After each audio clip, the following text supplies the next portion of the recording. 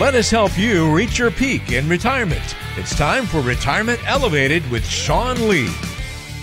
Hello and welcome to Retirement Elevated Podcast with Sean Lee. I am your host, Sean Lee. I am managing partner here at Elevated Retirement Group with our offices in Salt Lake City. We've got an office down in St. George. And today it is me solo without Mark Killian. Well, not necessarily solo. I've got Daniel Allgaier, CFP, here with me. He's one of the advisors here in our office. He is a certified financial planner, and he helps me do a lot of our planning here internally in our office, and then also does planning for clients throughout the valley in the southern part of Utah. So, Daniel, welcome into the podcast today. Thanks, man. Yeah, a little bit different today. We're going to go through not just the numbers of financial planning. We're not going to talk about, hey, what does your math problem look like, or what do you have to save in order to get to retirement? We're going to talk about the mindset and transitioning from those working years into the mindset and shift of retirement planning. Right. Yeah, I think it's a really crucial thing to talk about as people transition, because they've always had this end goal in mind to retire, and then once they finally get there, they need to make sure they're mentally ready for that too, because it's a change, right? You used to go up, you used to wake up and go to work, and now you can wake up and do whatever you want. I had one of the families we represent tell me, Sean, he goes, you know what day tomorrow is? I was like, well, yeah, it's Thursday. He goes, nope, not for me. It's Saturday. He goes, because every day in retirement is Saturday, and he's really started to embrace that retirement mindset. And when we look at really building out plans, and maybe let's start here today as talking about, when you start to look at building kind of your most unique financial plan, like the plan that is going to have, the most effect on your life, there's really two areas that we look at. And the first area is the math problem, right? It's what's all the data points? What does it look like from, what are our sources, what are our needs, and then what are our resources to put out the plan together? But really, that's kind of the easy part. The mathematics behind planning is easy. Understanding the mindset and what you're going to do in retirement, that's the hard part. Because like you said, so many people are tied into, I get up in the morning, I go to work, I go home, I spend some time with my family, and then recycle, I do it again. Yeah, for sure. And I'm in that situation as well. I get up, come to work, go home, make sure the kids don't break anything, and then go to bed and kind of repeat. So, obviously my life's a lot different than somebody about to enter into retirement. But, there's a lot of association with your job and the things you do each day that make up your kind of yourself, not your self-worth, but just kind of give you that image of what you do. So if from one day to the next, if you stop working and stop doing that, now you almost got to find a new identity. So what do you look like in retirement? What does retirement Daniel look like compared to working Daniel look like? So every day is a Saturday. That's pretty nice, but you got to find that get ready for that transition and prepare for that. So find out what keeps you going. Makes you kind of feel important there. So. Well, and I think there's lots of different things that we can do in retirement, right? There's do you give to charities? Do you give your time, your energy to different projects or whatever it may be? Or maybe it's starting a new business, or maybe it's golfing 5 days a week. Maybe it's road tripping or traveling to we represent a family that they travel, do a 3-week bike tour in a different country each year. Take their pedal bikes and ride the countryside of Greece. And a lot of that, those are all fun things to do, but what we don't want to get caught up into is the mundane day-to-day. And what I mean by that is, this was probably 5 years ago now, talking about this mindset shift that you have to go into in retirement. This gentleman was sitting in the front, and he raised his hand, and he said, Sean, I know exactly what you mean. And he said, I retired, I didn't have a plan. I had a financial idea of what I was going to do, but I didn't have a mental plan of what I was going to do with my time. He said, I could only scrub the toilets so much. I could only golf with my buddies so much because half of my friends were still working. My wife was still working.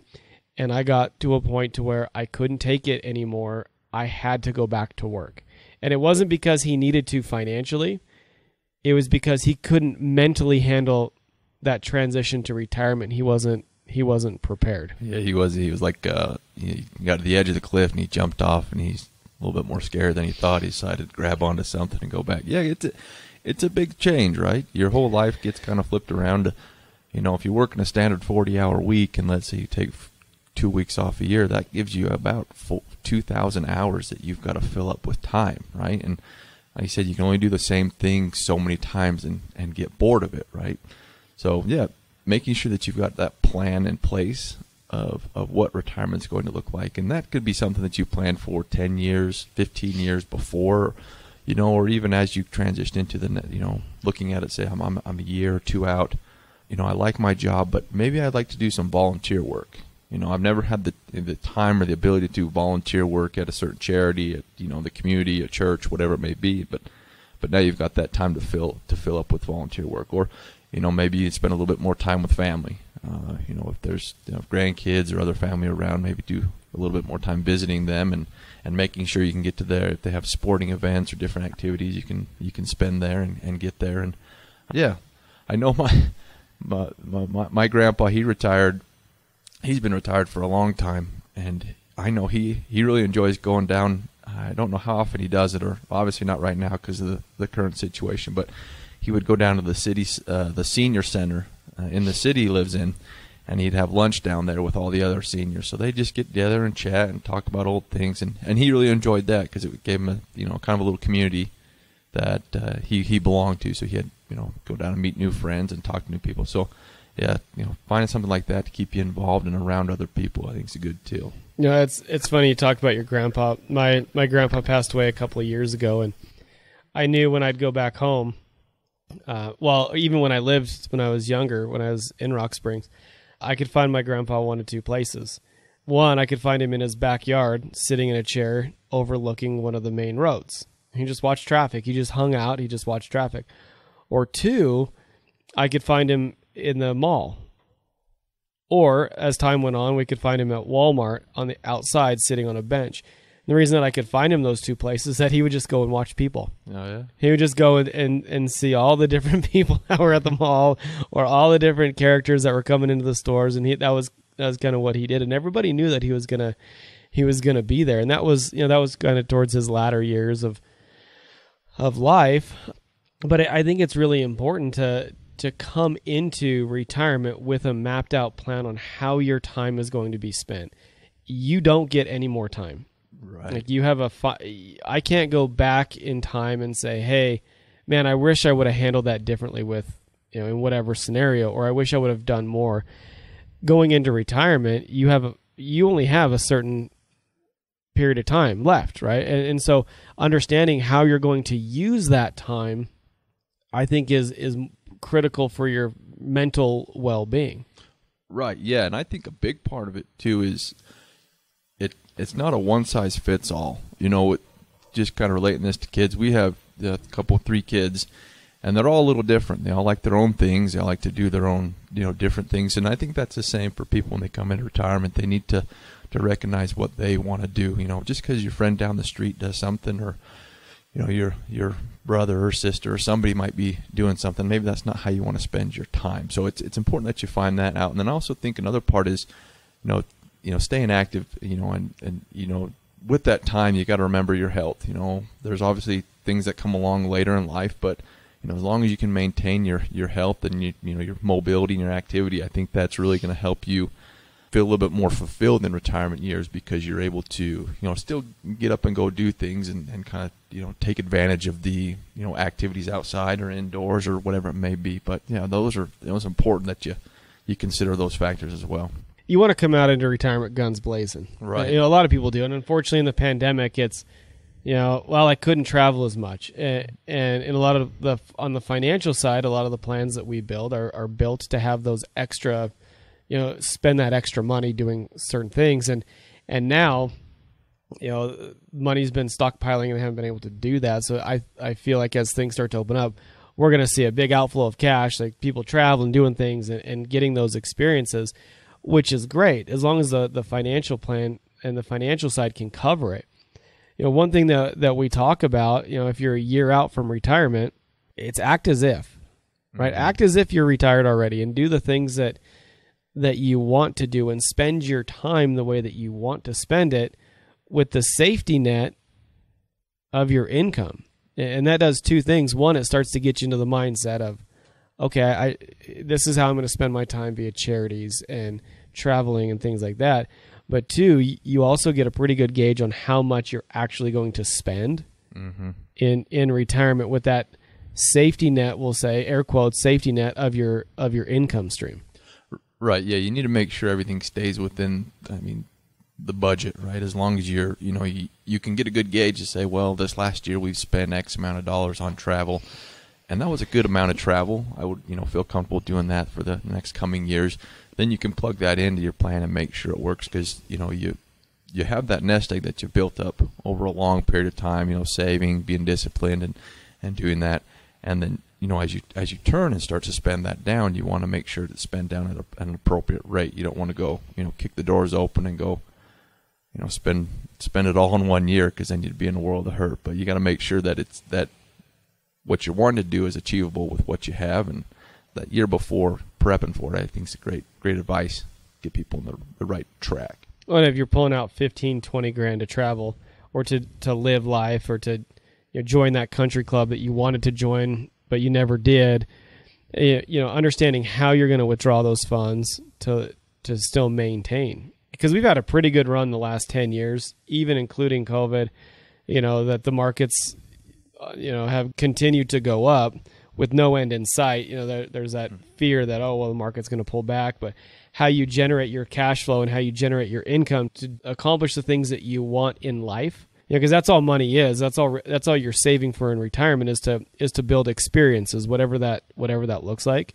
But how you withdraw funds to create those experiences becomes just as important as what those experiences are. 100% agree, because then it also gives you that peace of mind knowing that you can go out and spend that money because you've got a strategy and a plan in place to cover those. You're pulling money out in an efficient way possible, managing the accounts that you have and the tax implications associated with withdrawals to make sure that you're covering what you need and that it's not going to be negative in latter years when things happen, let's say, with your required distribution.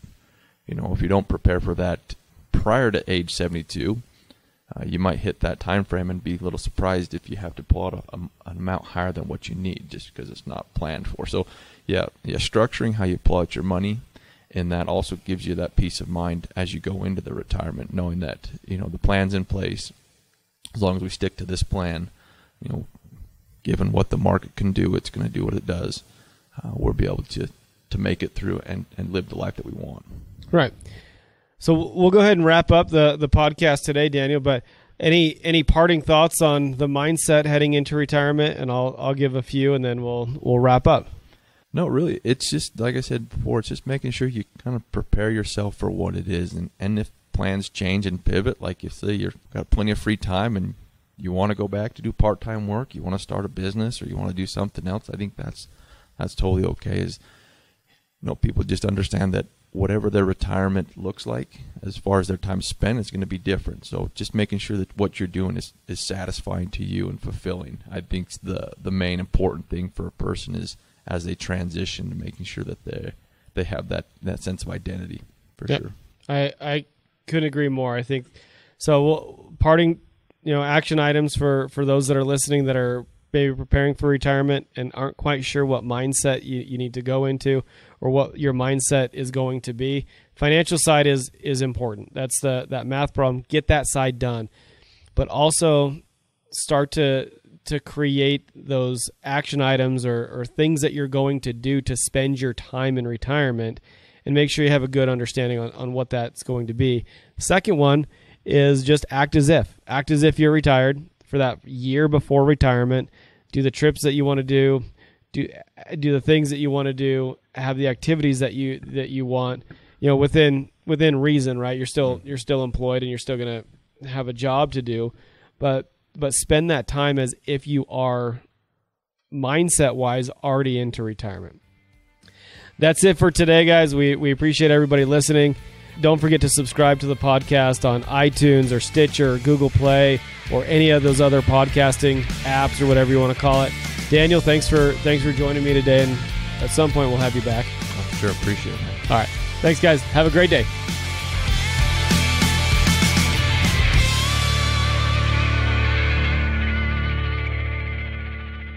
Investment advisory services offered through Elevated Capital Advisors, LLC, and SEC Registered Investment Advisor.